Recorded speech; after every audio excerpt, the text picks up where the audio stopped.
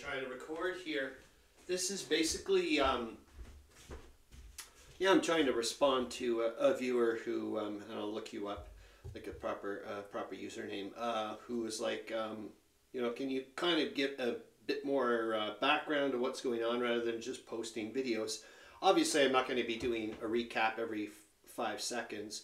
I mean, you know, I apologize if I'm sounding flippant or whatever. I don't, you know, it'd be kind of like, I guess if you started watching like season 3 of whatever, you know, and be like, hey, what the heck's going on? I mean, obviously you would end up having to, or at least I would end up having to watch previous episodes. For example, there's one, I can remember on BritBox, oh darn it, I can't remember the detective show, but it was like they started on season 4. I was like, well, I'm not, and it was one of those British things where, you know, they have continuing little subplots, and I'm like, well, I don't know what the hell's going on. I'm not going to start watching from there. So I waited and waited and waited, and they started finally airing season 1, but by then I'd become so hooked into wargaming and YouTube contributors that there was no need for me to have BritBox or Netflix or any of those things. So I didn't end up watching the show. So that's that. They snoozed and they lost my money. And now I give it to people like you, basically. So what I decided to do, rather than try to go from the beginning of how the heck I got from here, I'll try to go backwards, if that makes any sense. So, and yeah, go from there. So, and, oh, well, just a quick primer or whatever. So, yes, this is World War I. This is Der Weltkrieg, modified beyond belief. I wouldn't even call it Der Weltkrieg anymore. It's a Der Weltkrieg map. How's that, with some of the rules used? Right now I'm in the turn, but each turn is about 4 to 5 days long in this thing. There's about 7 turns per month. I'm following that. And right now, but I hate using turn 1 of, no, I'm just not into that. I'm far more into the narrative. That's what I'm trying to get into. I hope you're going to see, is that the game system or whatever is just a component to what I'm doing. It's an exploration, and hopefully when I backtrack or we go backwards, we can see that. I don't know if we will. So right now we're at the 18th to the 21st of November 1914. I started playing this game back in March 2021. So that should give you a good indication of how glacial I'm taking things, considering the game starts in late August 1914. Anyways, so there you go. So let's get, so right now I'm doing the Russian turn. They're the yellow guys. I'm sorry to say that, yeah, you're seeing the grand strategic whatever map, not the close-up bits. None of these counters are store-bought counters. They're all homemade. All the information that you see down here is, well, you can't really see it probably because it's too high up and the magnification is not what you can see. So I'm just going to give you the grand strategic things, and then we'll go from there. And maybe later on I'll do a you know, a closer up shot, and so on and so forth. So I'm doing the Russian turn, and I'll give you the situation. The Russians are in a lot of trouble from a war standpoint, or a, how does it work? The Germans right now are winning the battles, but they're not going to win the war. And what I mean by that is the way this game is played out, it's with demoralization. You're trying to erode the will, essentially, of the other side. And there's various ways of doing that. You know, you can combat and so, you know, wear them down, like kill their supply. You get the idea. That's the primary goal. You're trying to wear them out that way. You're not trying to, like, perhaps not, I mean, obviously, you know, it's a side effect of knocking out units and so on and so forth, but that's not your, you shouldn't be, at least for me, I shouldn't be focusing on that. I should be trying to focus on demoralization. What would it take? Should I take population centers? Should it, like, you know, you get, keep Russian units in East Prussia and so on and so forth. These things cause issues for Germany. the Central Powers. So we've got the white guys down here. Those are the Austro-Hungarians, essentially coming in through the Carpathians and trying to protect their area of Galicia. And then you've got the Germans over here trying to push the Russians out of Silesia, which they've done a great job of, and East Prussia over here, and take over Warsaw, which is over here. So there you go. The Russians have barely any supply. They've got tons of troops, poorly organized, they're disoriented all over the place. The command and control structure is brutal, the way I've been narrating it. There's been firings left, right, and center. For example, Nikolai Ruski, the Third Army, historically Russian Army officer, commander over here, he's been fired, replaced by Anatoly Rosenshield, who was just a freaking division commander just a little while ago. He's there. Brusilov was he was fired, brought back. So there's 8th Army here. There's 3rd Army here. Like I said, and the newly appointed guy. I'm just, you know what? Maybe this is just going to be like a part A, and I'm just going to have to keep on going because I'm not good at these things. You know what I mean? Maybe that's what it is. It's a rehearsal. The head of Stavka used to be over in, darn it, Baronovici. And I moved them over here to Brest-Litovsk, I do believe is probably not how you pronounce it. But I just thought it was a greater place just due to the fact of a monster hub, and it's a great spot as far as I'm concerned. So let's, you know what, let's just slow down and maybe do one little recap video at a time as I go across here to help people out, because I'm surprised. Maybe I shouldn't be, I don't know, or no, I am. I'm surprised. It's a nice, no, what I should be saying is it is a nice feeling to have other people go, hey, what's going on? I'm interested. I'm just like, whoa, because you got to remember on the flip side, I'm interested in other people's stuff. So I'm like, what? You're interested in my, like, you know what I'm saying? Anyways, we'll get back to this. So I just finished doing. So the situation right now is, let's just look at it quickly and then I'll start talking into the micros. Right now, let's just do that. It's mid-November. Both sides know full flippin' well by the end of November there's going to be a pause during December into January. I'm calling it the December truce, kind of like an extension of the Christmas truce. It's kind of like everybody that is involved with the World War. By the way, I'm just going to say this. I know people have said this time and time and time again. Oh, World War I was the first war that involved every continent except Antarctica. I disagree. It also included Antarctica, and I'll explain to you why. Shackleton was on his way to Antarctica when World War I was breaking out. I think he offered his ship or whatever, and they said, let's go off, do your thing. One of the first things he did when he got back, or rescued or whatever, is when did the war end? Who won, basically? And was gobsmacked, stunned that it was still going on. So don't you tell me that World War I did not affect every single freaking continent on the planet. It did. End of. That's what I'm going with. Okay, so there we go. Hold on. So,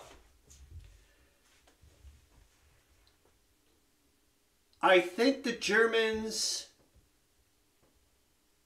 miscalculated slightly. It's just so bizarre too, because this whole thing has been predicated on this monster thing I was doing with Operation Luther. We'll get to it. Trust me, at some point. And my big thing, I was like super whatever, pretending to be a junior logistical officer and showing, the old dudes and so on and so forth. Actually, I was would have been in the basement listening to these people at the war table. I could hear the creaking of them walking back and forth and so on and so forth, and figuring out which general was a bit more nervous, and the older dude who could barely walk and was always just like stuffing out his cigarette butts on the freaking table, that type of stuff. Um,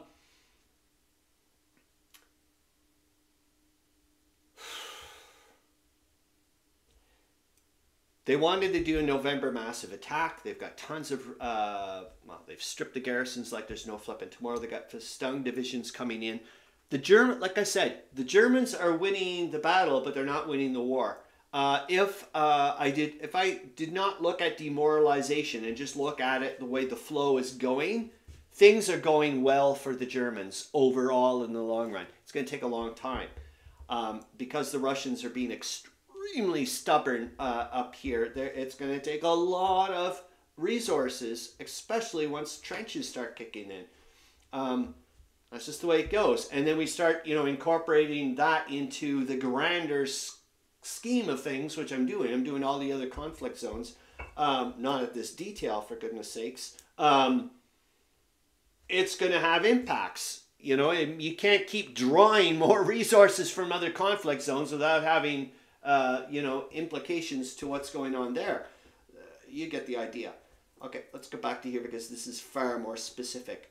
The Austro-Hungarians historically are doing way better than they did. They're doing way better than they did historically. There's no way in hell they should be here, way up towards the original borders in November. They should be way towards here in the Carpathians. Excuse me, but that's just not the way it happened. It was looking that way. And essentially the Russians, oh darn it, I'm going to have to look back. It's been so long. It just sputtered out. So let's get back to this because obviously I'm getting sidetracked yet again. So I finished doing the 8th Army.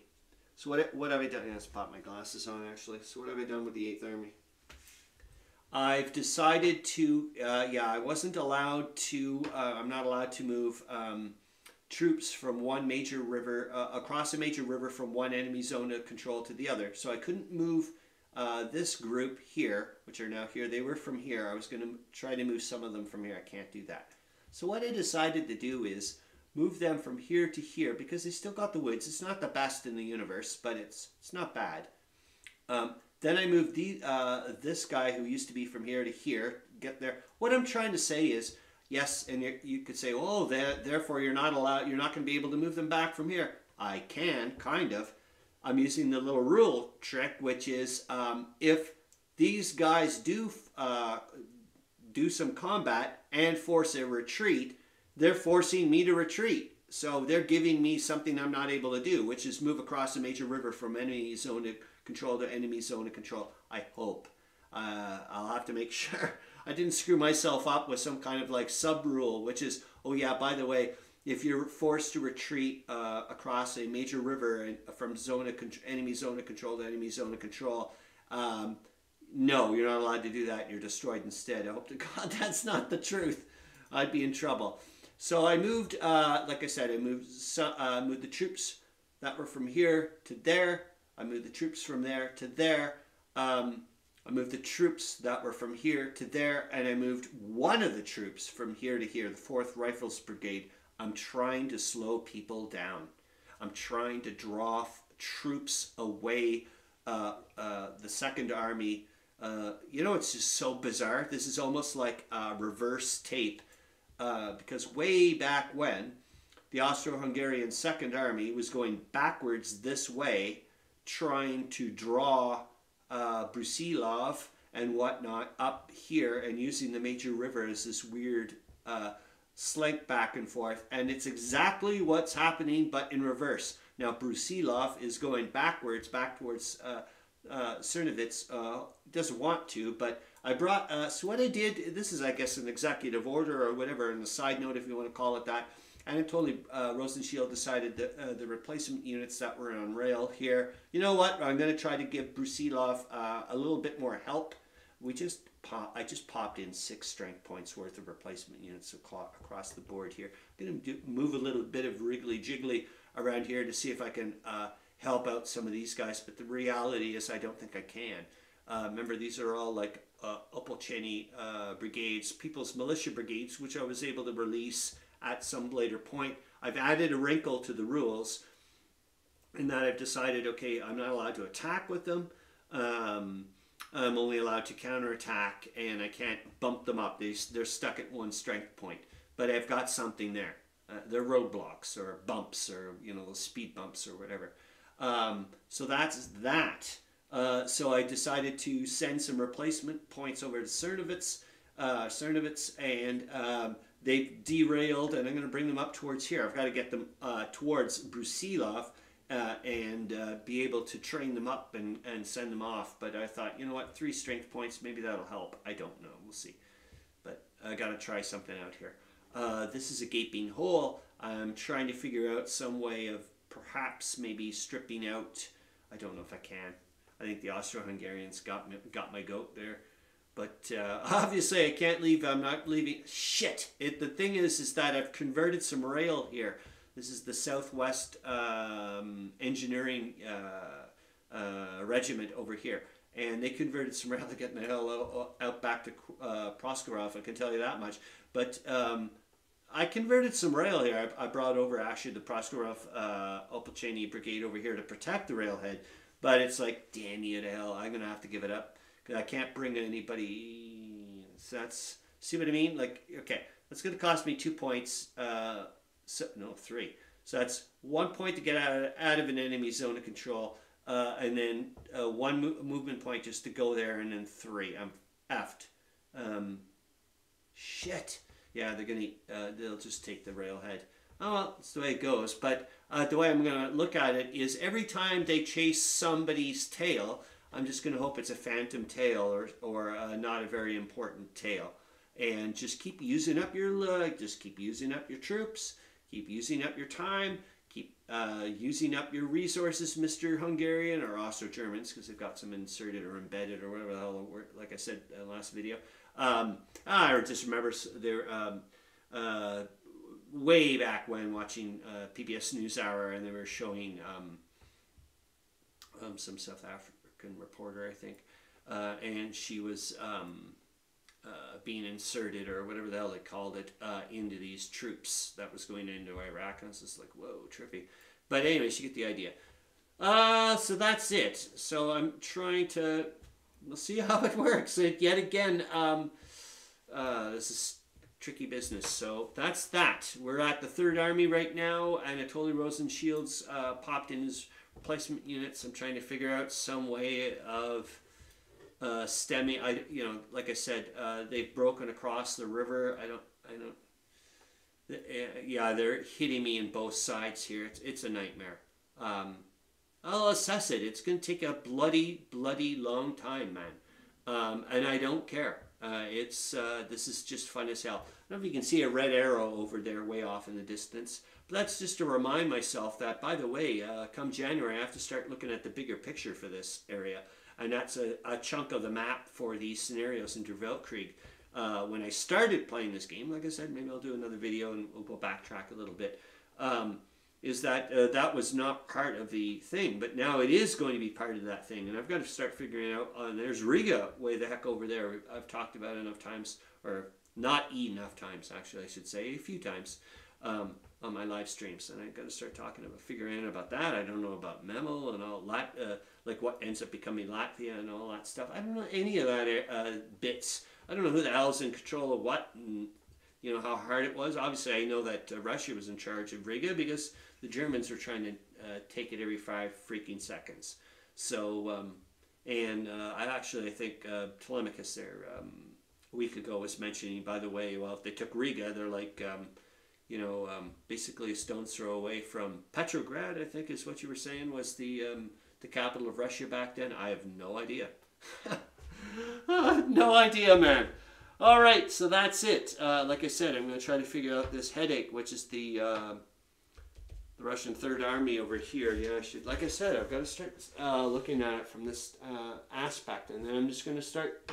It's weird because like I said, I've got to look at it from here, but then I've also, it's like, wait a minute, I'm affecting what's going on with other people, with the Fifth and so on and so forth. So I have to talk to each other as we, go across. But I'm not allowed to do, you know what I mean? It's like, well, that's my army, piss off, you know, kind of thing. But then you've got this guy who says, well, no, screw you with your piss off, because I'm telling you, like I'm overriding your, you know, your piss off kind of thing. You get the idea. All right, so that's that, I kind of think. I'm so sorry, man. I'm not like ultra, well, I'm amateur hour. What do you want? Keeper's jumping. All right.